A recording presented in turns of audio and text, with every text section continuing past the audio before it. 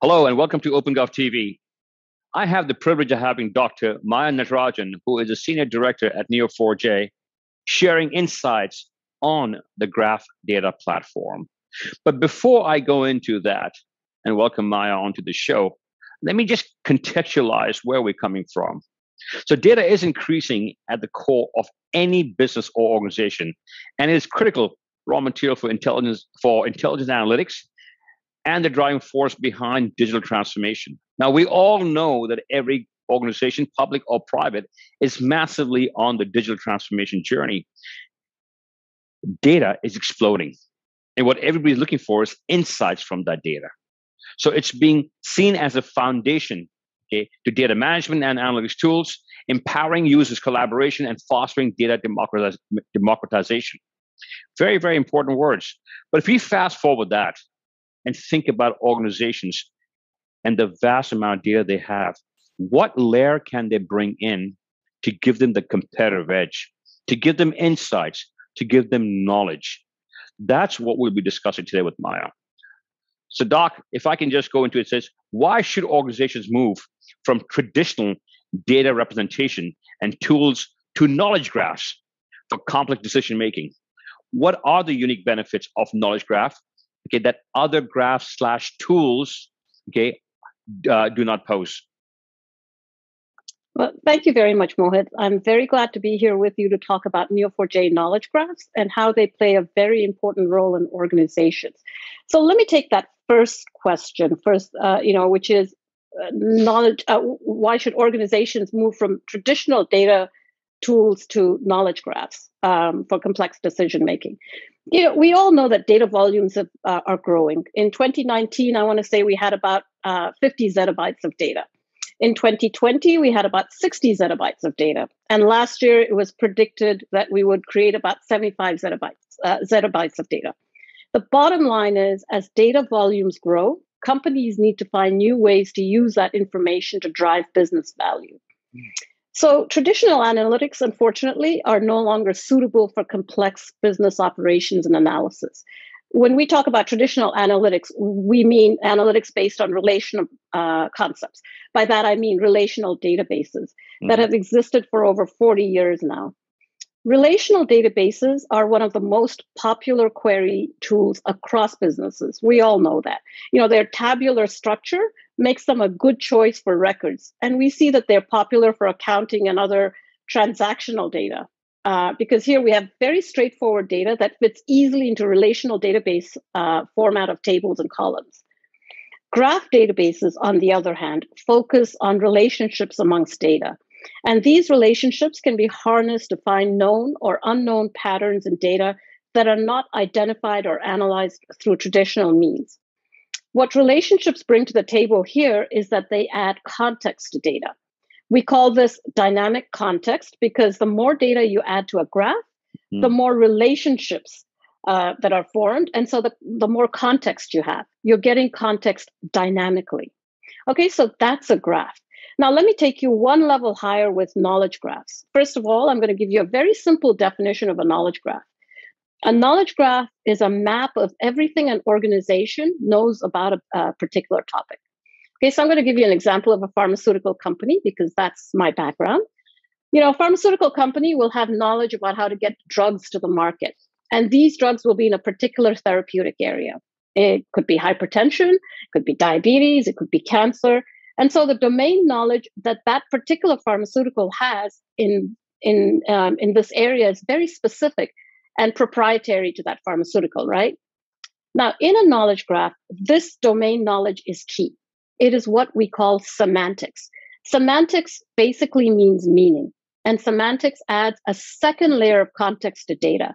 So knowledge graphs have deep dynamic context. You'll recall I told you graphs give dynamic context. Knowledge graphs have deep dynamic context.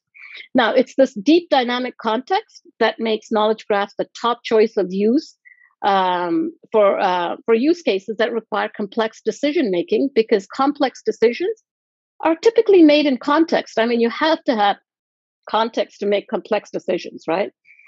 Now, graph technology started off originally for relationship-heavy use cases such as fraud detection and recommendations. But today, we know that most use cases across various industries, I'm talking about supply chain to financial services, to life sciences and beyond, these use cases require complex decision making. And so graph technology, and in particular knowledge graphs, have become the top choice for most of these use cases. Okay, so I've just answered that first question. And the second question, Mohit, if you could just repeat it, it's what the unique benefits of knowledge Correct. graphs? So what are the benefits as opposed to the normal tools that people are currently using?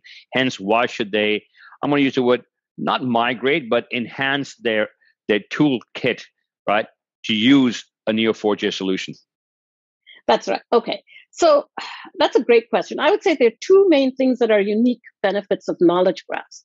Now, remember I said that semantics is one key component of a knowledge graph. A knowledge graph, again, there are three components to a knowledge graph. We have data, we have graph, and then we have semantics. So semantics is one of the key components. Now, in a knowledge graph, semantics or meaning is encoded alongside the data in the graph itself. And that is how knowledge graphs drive intelligence into data to significantly enhance its value. Okay, so that's one unique thing about knowledge graphs. It increases the value of data through semantics by adding more context. Now, the second thing about knowledge graphs is that they have the ability to make incumbent technologies better. So what do I mean by that?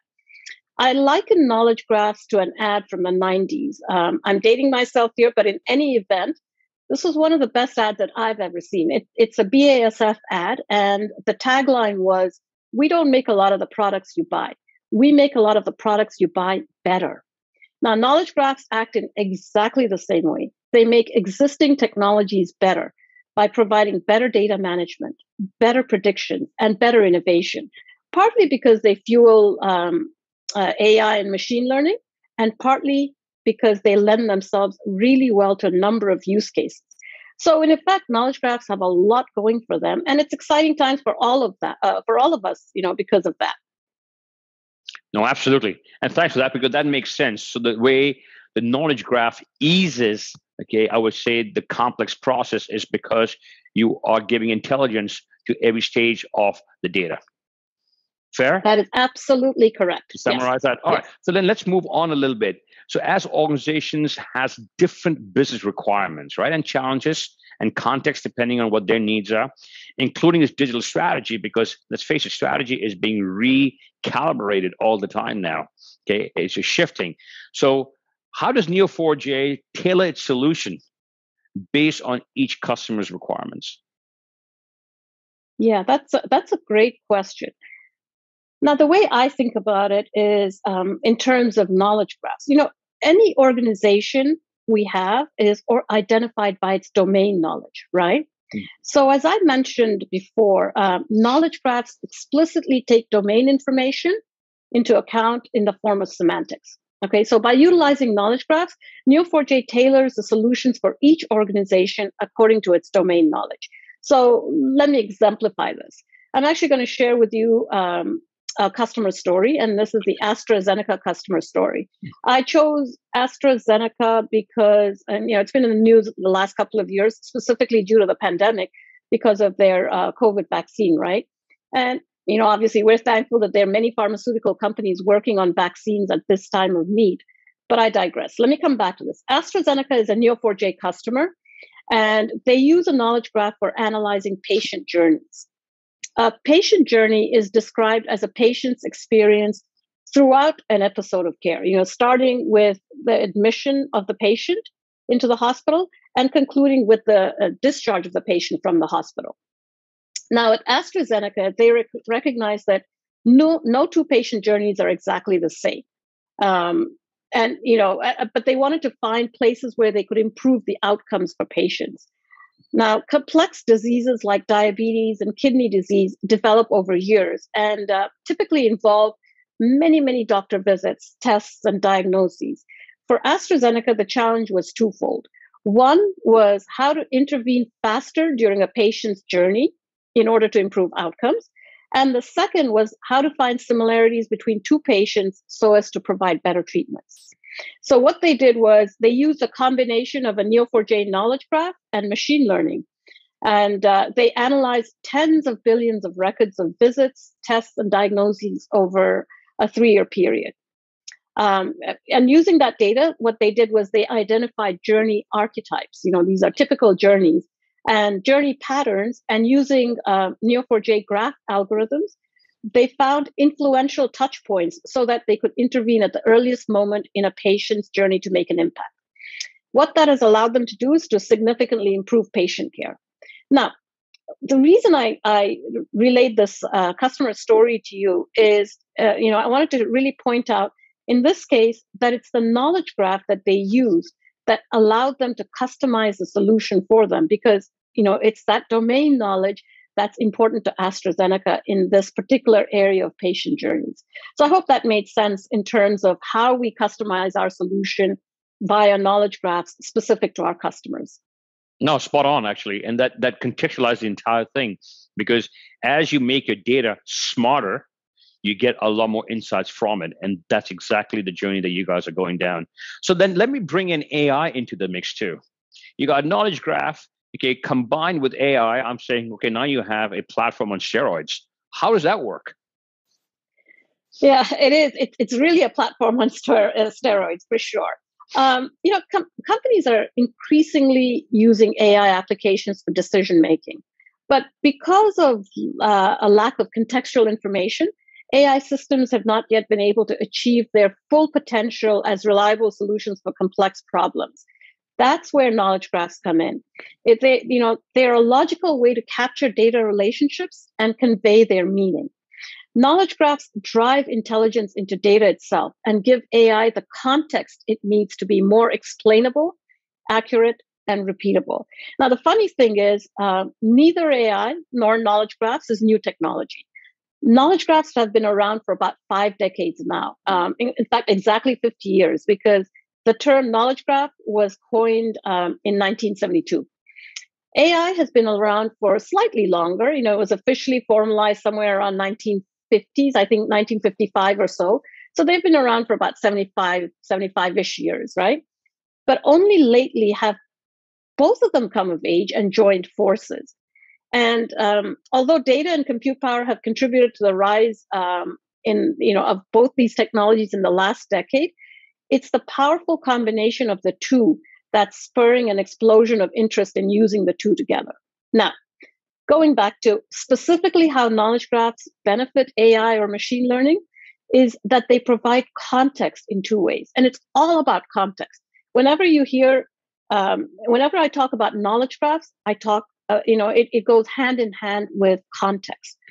So knowledge graphs provide benefits provide context in 2 different ways. First of all, knowledge graphs give data context by the addition of semantics.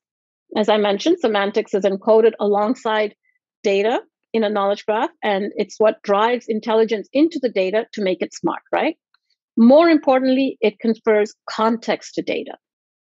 Okay. Secondly, in addition to semantics, relationships between data provide another level of context. Now, relationships are the best predictors of behavior, but most data science approaches leave out data relationships as a data source because relationships are very hard to process. They're actually very hard to extract. And so what data scientists do today is just toss relationships out. They don't even think about it. But if you ask most data scientists today, they'll tell you, boy, if only I had more data, my model could be so much more predictive. With knowledge graphs, data scientists get more data. It's in the form of relationships. So really what they get to do is double dip on the data they already have. They have the existing data and the relationship data they have, but they're not using. Because it is built on graph technology, knowledge graphs capture relationships for analysis. Okay, so now not only do data scientists have more data, but they also have more data variety because of those relationships. And we know in machine learning, the more data you have, the higher the data quality. More data variety, the higher the accuracy. And, so data scientists can't ask for more. So, I always tell data scientists that I speak to, you guys should be using graph technology. You should incorporate machine learning with knowledge graphs, and you're going to get the most out of the machine learning models that you're running with today. Now, that makes a lot of sense, actually. When you can increase the usage of the existing data in multiple ways, it'll give you higher insights. And you're right. That whole myth about I need more data, I think is such a cliche statement. But let me go on and ask you, Neha, if you can, give me a couple of examples in that space, where Neo4j has been a catalyst in helping out organizations. So this, real life use case applications, there are plenty of them. The beauty of knowledge graphs is that it lends itself really well to a number of use cases across the data spectrum, from data management to data analytics and machine learning. I think I'll give you a couple of customer stories. Please. First of all, let me share a story about NASA. Okay. How they use a Neo4j knowledge graph to solve issues in future missions to space. I chose NASA because NASA is well known anywhere, So very interesting story. While working on a mission to send Orion, which is a space shuttle, into space, they found that its uprighting system wasn't working correctly. Now, knowing that Apollo used a similar uprighting system to Orion, they knew they could use the knowledge from the Apollo mission to correct this issue prior to Orion's launch. So what they did was they deployed a knowledge graph to comb through millions of documents, reports, project data, lessons learned, scientific research, medical analysis, geospatial data, IT logs, and much, much more that was stored nationwide. And, it was just strewn across the entire organization, across departments and programs and everything else. And, they deployed a knowledge graph to comb through these documents, and they found a way to correct the uprighting system in Orion. Now, without the knowledge graph, the team would have spent years testing different designs. And, that could have really delayed Orion's mission considerably. Instead, what they did was they saved 2 years of work and $1 million of taxpayers' money. And boy, that's the best thing. As a person who pays taxes, for me, saving taxpayers' money is super important. In addition to saving years of work, right? And making sure that no one got hurt in the process when they sent out these space shuttles into space. So that's one example of a company of an organization using Neo4j knowledge graphs. From space, actually, let me bring you back to Earth with another example, much, much closer to home. And I'm talking about Standard Chartered Bank in Singapore. They utilize a Neo4j knowledge graph for risk management. For proactively identifying cybersecurity risks in order to protect the bank from cyber threats. Cyber threats are on the rise right now, especially during the pandemic. And so this is a very important use case for Standard Chartered Bank. And we see a lot of our other customers doing the same thing, financial services customers doing the same thing as well. Now, another impact of the pandemic is how it's affected the supply chain. Interestingly enough, at Standard Chartered, they're also using knowledge graphs to determine which print vendors. And here, when I talk about print vendors, these are vendors who print banknotes or credit cards. So they use knowledge graphs to determine which print vendors have been impacted due to the pandemic, and use that to find alternate vendors. Okay, so these are two different projects that utilize Neo4j knowledge graphs, but I thought it's an interesting way to share with you that knowledge graphs lend themselves really well to a number of use cases. No, absolutely. No, Maya, I do thank you for that, because you know what? It does put a complete visual picture on how a knowledge graph on the graph data platform can help organizations. So thank you for your time. That was highly insightful. Okay, talk to you soon. Thank you very much.